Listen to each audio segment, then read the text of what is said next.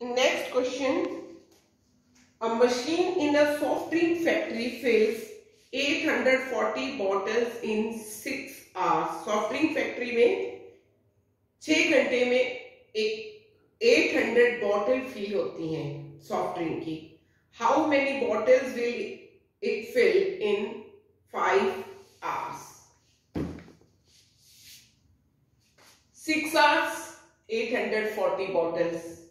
5 hours number of our decrease होंगे तो bottle भी कम फिल करेंगे. आप ज्यादा टाइम में ज्यादा काम करते हो, कम टाइम में कम काम करोगे.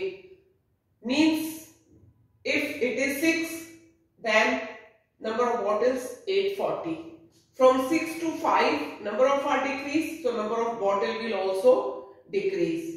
One quantity decreasing, other will also decrease, so they are in direct proportion. They are in direct proportion. What type of case? X1 upon Y1 will be equal to X2 upon Y2. If X number of hours and Y number of bottle. You can also take this Y or Y2 as you wish. So here 6, it is in direct proportion. So 6 upon 840 will be equal to 5 upon Y.